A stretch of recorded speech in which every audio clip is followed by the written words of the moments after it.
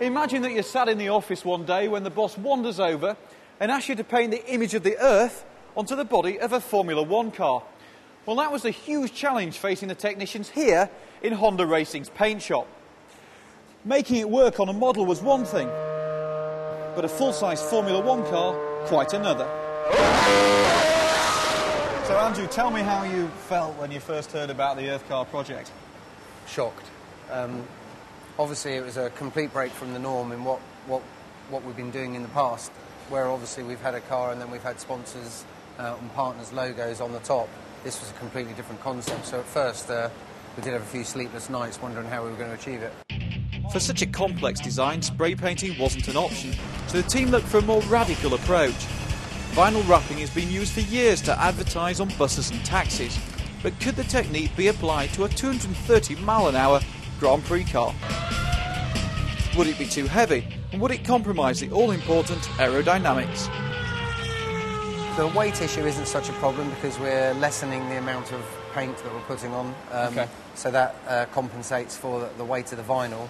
And the aerodynamics is something that's very, very important to us, and we've looked into that and run many tests during the winter to ensure that we don't compromise performance in any way.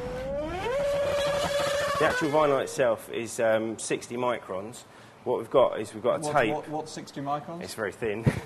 But we've got an even thinner tape, which is 30 microns, which we put across all the joins and leading edges of everything we do, basically, to stop it peeling up.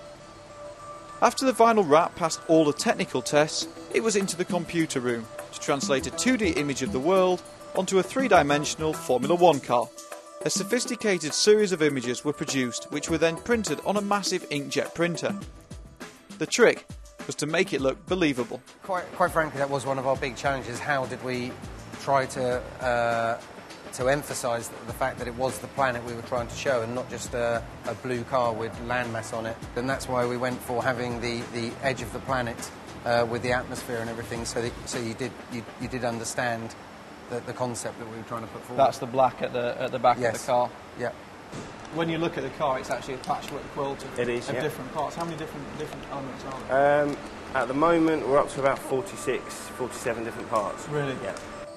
In total, 6 metres of vinyl is used to wrap a single car.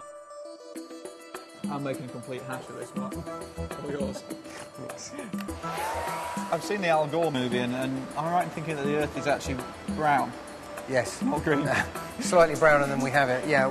We did have to change the colours slightly. There were a couple of reasons for this, mainly for TV filming and photography to bring the landmass out of the sea. And also that we had to remove quite a lot of the cloud, because obviously at any one time there is plenty of cloud on the Earth and you can't actually see the continents. Spotting your hometown can be fun, as Jensen found out. I haven't found Froome on the map yet. I found most of the world, but I haven't quite found Brazil. I think it's under the car. Is it? Ruiz' country.